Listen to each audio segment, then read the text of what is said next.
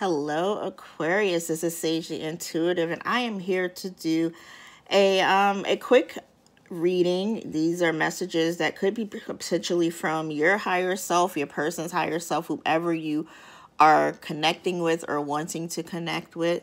I had started recording your reading here, and then some ambulances came by. It was really noisy, so I had to stop, but I had only just started.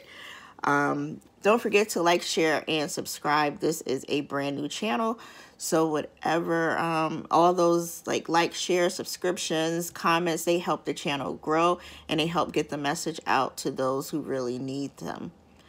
All right, so basically, we're going to see what this person wants to tell you. The energy is fluid, could be what you want to tell them. So I'd already pulled these cards, so we're going to go with the same energies that we had, because I had not gotten far. So this is a twin flame connection potentially, but if not twin flame, whatever you label it, it's someone that you feel very strong, a strong connection with. This is a, it says it's a divine counterpart connection. So if you subscribe to soulmates, whatever, it doesn't matter what the label is, you have a strong energetic connection with this person, and it's saying that there is some stability, that this relationship can stand the test of time.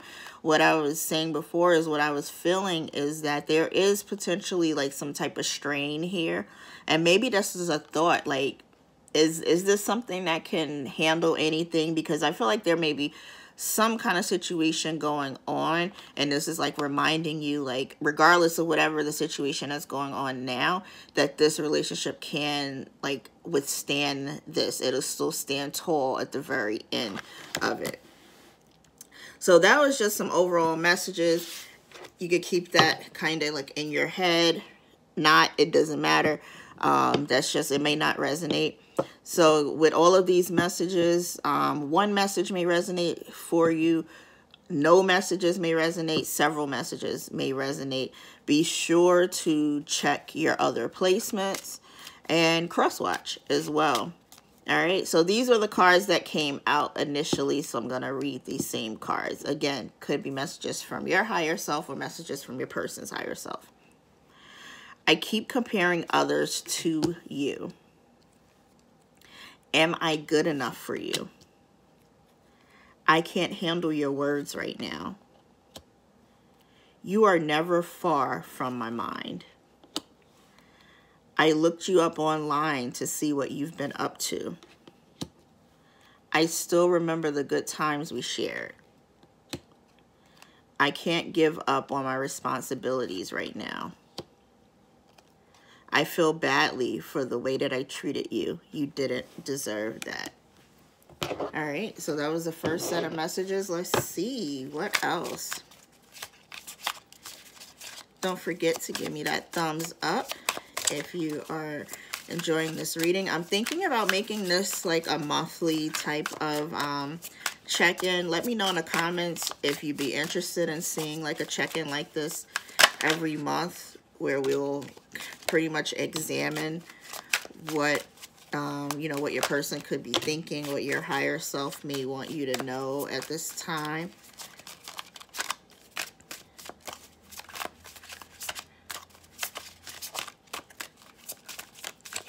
All right, it looks like that might be it, Aquarius. All right, let's do it.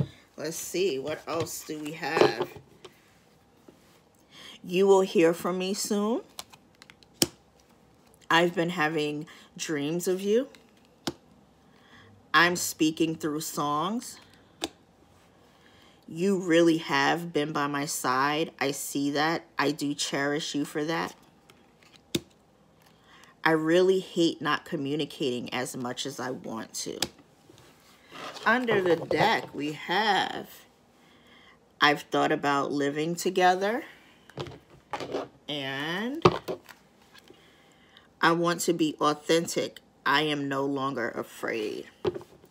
So Aquarius, those are the messages that I have for you at this time. Don't forget to like, share, and subscribe, and certainly leave me a comment. Let me know if this is something that you would like to see on a monthly basis, just to kind of get a little bit of a check-in. All right, you all stay safe, and I'll see you soon.